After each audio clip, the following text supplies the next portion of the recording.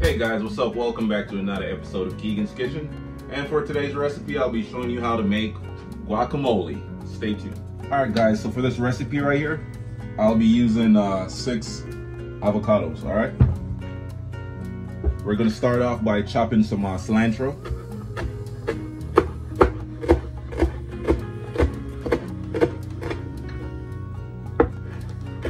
Now after you finish chopping your cilantro, you want to squeeze some fresh lime juice. As you can see, I'll be using 4 limes, all right? Now I'm just going to squeeze the juice out and then add it to the avocado with the cilantro, a little bit of diced tomato, some salt, pepper, and we should be good. It's best to use fresh lime juice, you know. It's going to give you a better quality taste than guacamole. I'm using serrano peppers instead of jalapeno. This one is a little bit spicier. Don't forget to add your diced onions.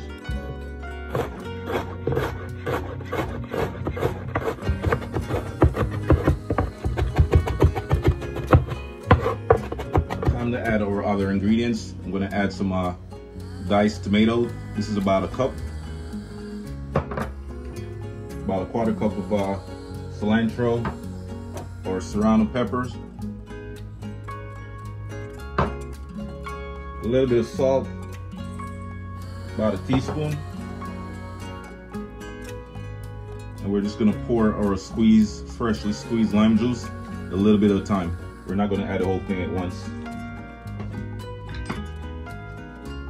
And then we're just going to smash it.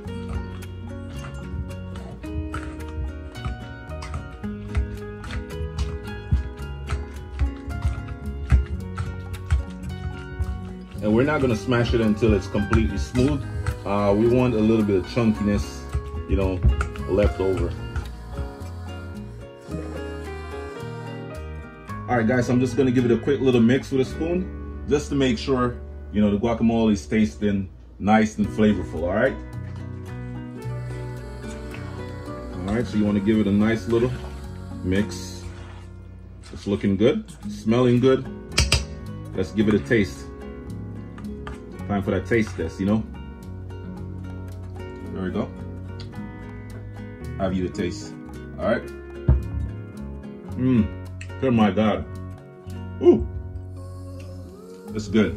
It's not too sour, not too spicy. You know, the flavors balance and everything. So guys, this is how you make guacamole. If you want to add other ingredients, you can. You know, you could add pineapple, you know, whatever it is, you know, it's pretty much up to you. But this is just the basic way how to make guacamole. Alright guys, thank you so much for watching my video. Please remember to like, share, comment, and subscribe to my channel for more amazing recipes.